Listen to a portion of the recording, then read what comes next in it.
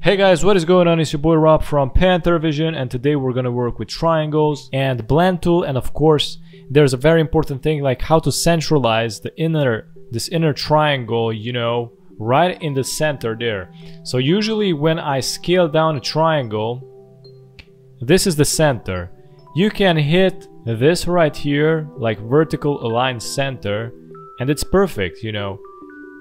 But optically speaking, this is the right way where you should be like in the center. But if I hit vertical align, then it's gonna ruin it. So I need to find the perfect spot. So I'm gonna show you that also. But if it happens for you that you're new on the channel, don't forget to subscribe and hit the notification bell. Let's go. So first thing, I'm gonna delete this and we're gonna recreate this stuff again. We're gonna switch here. We're gonna press X or Shift X, sorry, so we can switch it to stroke, or you can press this little arrow thing. All right, and now we're gonna create the triangle from this star. So we're gonna select the star tool. You also can select the star tool from this menu where you can find the shapes. We're gonna press Shift plus Alt and make the star. You won't release it. You're gonna hold it like this, click it, hold the click, and we're gonna release the Shift and Alt. And now we're gonna press the down arrow on your keyboard. Basically the down arrow is you know, when you're playing video games with cars, that's the brake. So we're gonna press it 2 times. That's the minimum you can press. You can press it more times, or the upward key basically adds more spikes to it, you know, like look at that. We want the minimum, and that's gonna be a triangle. Now I'm gonna press Shift to isolate it perfectly, because if I don't press Shift, it's gonna go all over the place, and we want it a perfect horizontal version. Release it. From here, we're gonna create a copy. So press Control C, or press Control C and then Control F. And then that way you're gonna create a copy, or you can File, Edit. Oh yeah, there you go. You're gonna press copy here and you're gonna paste in front. You also can paste it in black, it doesn't matter. Just paste it in front. You paste it in front and you can see there's like 2 of them. And now we're gonna scale it down, press and hold Shift plus Alt and scale it down somewhere around this point. So we got the second triangle. But the question remains, like how the hell can I find, you know, the middle spot, that perfect spot somewhere around there? So the first thing you can do, that's the most easiest thing, you can separate this. So know exactly where to align, you know, this middle thing. And you also can press all of them and press this like horizontal align center. And you're gonna align it perfectly. And as you can see, it's perfectly aligned there, but I don't know where to pull this, you know. I don't know how to find the spot and the half, 50% of this in here. So what I usually do is go to, actually you just need to do it once. And this is the 30 degree. I'm gonna go to the Edit, Preference, and Smart Guides. I'm gonna click it. Here you can see the Smart Guide options. You can see a lot of stuff going on. Basically, where you need to type in is this. You also can select like 90 degrees, 45. We got the 30 degree angle. So basically this, the half of this is 30 degree angle. What I usually do is like customize this stuff. Because once I needed like 120, 45, 90 degree. 90 degree is like, you need to have it there. I don't know what is this. I also have that too, but I'm gonna type in, I have another bracket here, I'm gonna type in 30. Click OK, and now from here, I'm gonna delete this one because I don't need it. I'm gonna bring this out and press the pen tool. You can find it right here.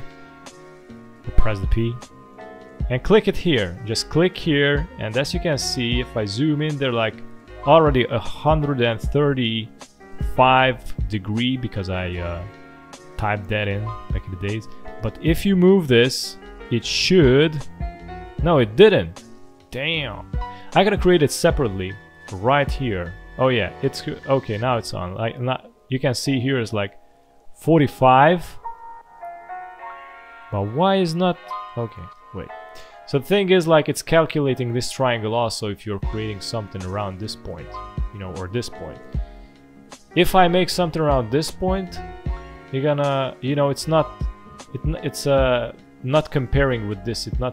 Basically it is not calculating with this triangle or whatever shape is going on there. So right now it's an empty space in here, no forms and shapes. It's just me, myself in this line. So this is the, it should be somewhere around here, and it's not appearing again, damn it. Okay, I'm gonna scale out. So this is one. Anyways, I'm gonna create it again. Okay, you can see 45 and 30. So we got the 30, and we should go with the 30 like this. Okay, I'm gonna press Shift plus Alt to scale this up. And the stroke basically gonna remain the same, and we're gonna bring this here, right in there. And as you can see, we got a perfect split. Okay, we're gonna select this, we're gonna press O, or we can select the Reflect tool and press and hold Alt from here. Press and hold Alt and click on this anchor point, okay? And select vertical and then click copy. So right now you can find a perfect center point in there where you can bring basically the triangle. You know, it shouldn't go here. It should go, you know, these anchor points should hit this line, this grid line. Right now it's not hitting perfectly, it's hitting differently because I always have the snap to pixel selected when I create a new file. It's annoying. So basically I'm gonna centralize as much as possible, gonna eyeball it a little more. From here we're gonna delete these. Boom, now we got it. Now we're talking, boys. Okay, from here we're gonna use this, you know, what is that? The blend tool, but first we're gonna make this thicker, somewhere around 9-ish. This one is gonna be 9, select both, go to Objects, Blend, and Make. From there we're gonna double click on Blend tool, or you can select, or you can press V and press Enter. You basically do the same thing, or double click on the icon. Then press Previews, select Specify Steps, and increase the number of triangles until it's gonna look funky. Something around here.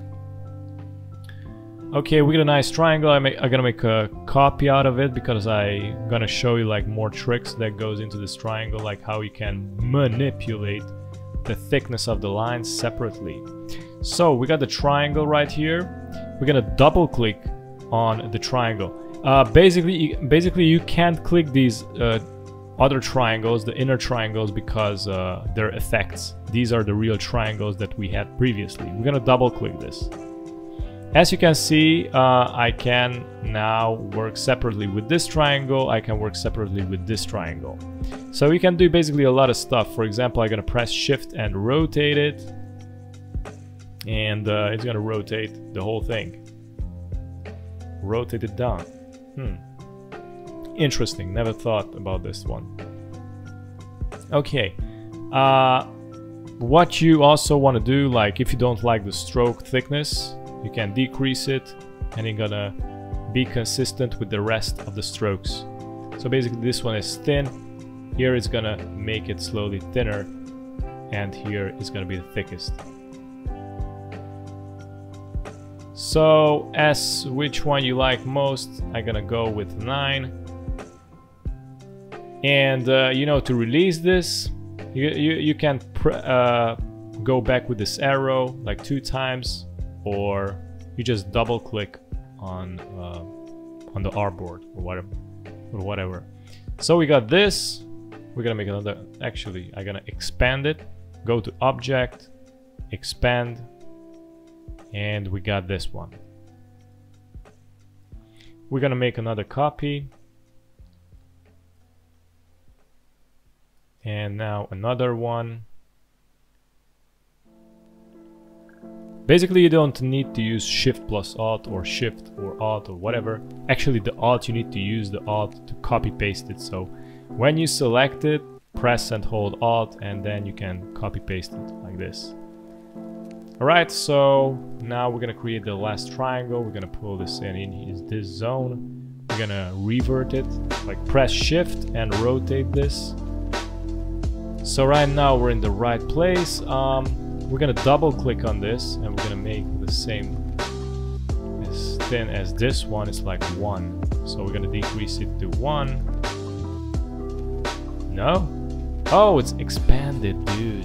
It's not good. We're gonna delete this. So see? Because I created like multiple steps, I didn't work on the original file. Now I have a copy, so I can bring this, make another copy and adjust it. Double click now and I can modify that to 1. This is why you must do copies with every steps. Now I'm gonna rotate this, pressing Shift. I'm gonna put this into place. And there you have it. There's basically a box inside going on here, and the triangle is making that box. So yeah, this is it. Hope it helped. Thanks for watching. Don't forget to like and subscribe, and have a great day. Bye bye. Cut.